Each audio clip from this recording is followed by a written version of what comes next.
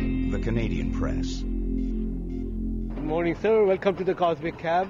I'm Brent Broad. Thank you.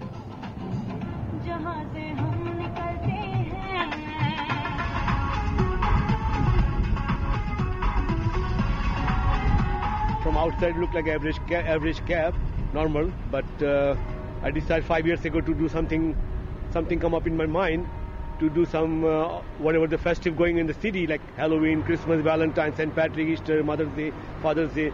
So I should go by team. What's your current theme in the back of the cab? Oh, it's all St. Patrick now, because St. Patrick is coming on 17 March. So that's St. Patrick thing going on now. And after that, it will be all Easter thing. So I change over all the time. Oh my goodness. Look at this. This is an awesome taxi. Awesome. For the kids, everything for the kids, everything. That's great. There's a DVD system as well? Yeah, DVD system, like this is all this Bollywood now. People, they have requests to me, show me the Bollywood or Michael Jackson, Madonna, Rihanna, Bob Marley, you name it. I have all kind of stuff for every customer.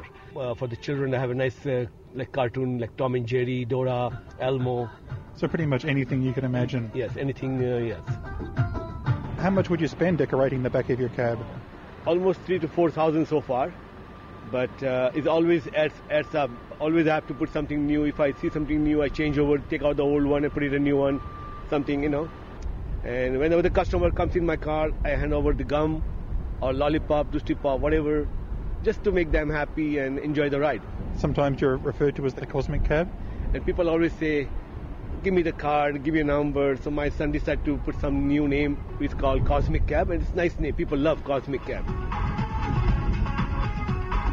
And I love my job. People love to see me, so I'm happy. And I'm driving for the last 26, 27 years now. Everybody comes in my car. The first thing they're excited. They say, wow, what's going on in the car, you know? And they're so excited to see my car. They say, I never seen the cab in my life. So I'm happy. And when they say like that, you make my day, you make my night. And I got happiness. I thought maybe something I'm doing good for the city.